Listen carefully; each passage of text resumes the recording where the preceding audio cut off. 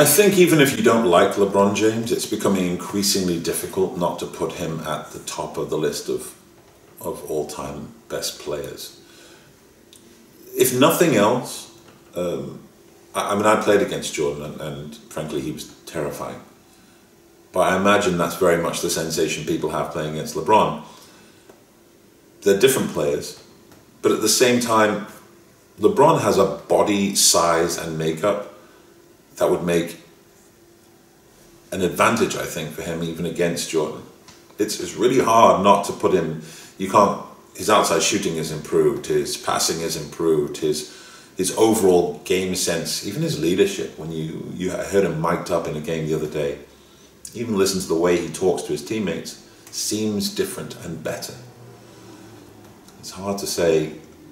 He's got time to win another 5 championships. Then he's number 1.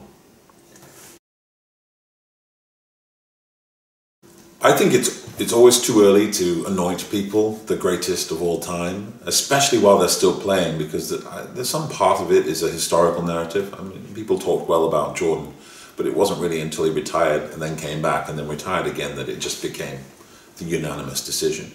There are other players to consider. So I think when you come to talking about greatest players, whatever sport, they tend to be strikers, right? Scorers. They tend to be smaller, agile type guys. But there's, Wilt Chamberlain is still the player who averaged 50 points a game, who was utterly, utterly dominant. Kareem Abdul-Jabbar had the most dominant single move in the game, the skyhook, that virtually could not be stopped.